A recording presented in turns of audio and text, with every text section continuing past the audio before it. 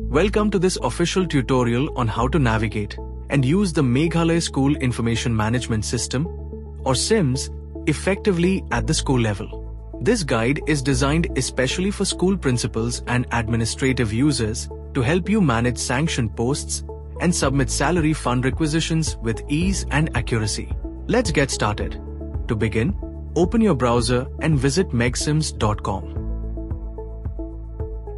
Once the page loads, click on the Sign In button at the top right corner. Use your school's UDC code and password to log in. This will take you to your dashboard. The first step after login is completing the Sanctioned Post Verification tab. This is mandatory before you can proceed to the Salary Requisition module. Let's go through each subsection in detail. At the top, you'll see your school name, UDC code, cluster ID, and school address. Small blue diamond below that, you'll find a post summary with total sanctioned posts to be entered manually, teachers in position, both sanctioned and contractual, number of vacancies, and visual charts that summarize appointment types and grant and aid classifications. Here, update the number of sanctioned posts manually. This is critical as it defines vacancy calculations and powers the budget and salary module. In this section, verify or edit teacher-specific data. Use the search or pagination tools to find a teacher's record. Autofill fields include cluster ID, UDC code, employee ID, EPIC ID, teacher name, gender, date of joining, and managed by. You must manually select or enter type of appointment, teacher level, post type, stream, subject, GIA type of pay, regular fixed, service status.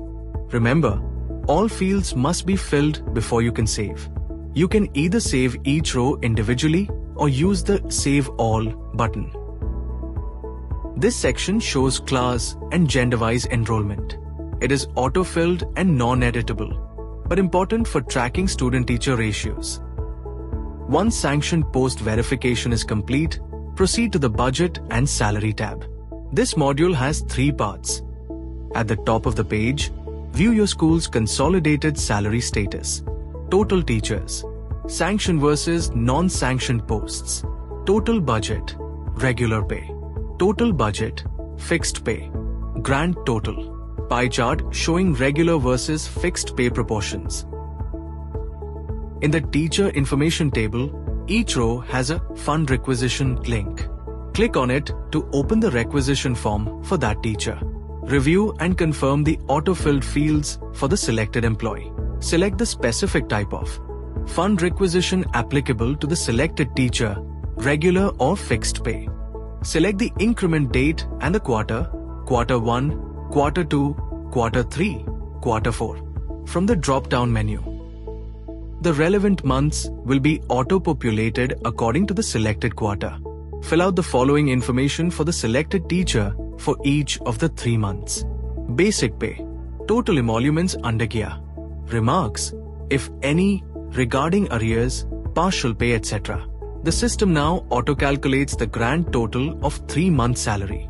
Click Save and Close to complete the process. This record will start reflecting against the teacher in the Teacher Information table on the Salary and Budget main page. Repeat this process for every teacher.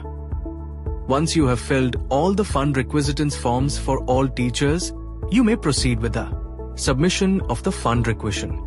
After completing requisitions for all teachers, scroll to the bottom of the tab and submit the fund requisition. Steps: confirm district, autofilled. Choose office name, DSEO for secondary higher secondary, SDSEO for LP-UP schools. Office location from drop-down. Click Submit to forward the request. To keep records or share the summary with officials, you can generate a print-ready report. Click on the Print Summary option. Choose to export as PDF or Excel. The report includes school details, teacher-wise salary entries, total regular and fixed pay, grand total. A few important things to remember. Sanctioned post verification is mandatory for salary processing. All drop-down fields must be filled. Even one missing entry will prevent submission. Always review fund requisition entries before submitting. You can view a teacher's details using the View button in the Employee table. For fixed versus regular pay, refer to the eligibility chart in the user manual. Thank you for watching this walkthrough of the SIMS portal. We hope this tutorial helps you carry out your school-level administrative responsibilities smoothly. For any technical issues, contact your district education office or the SIMS support helpline.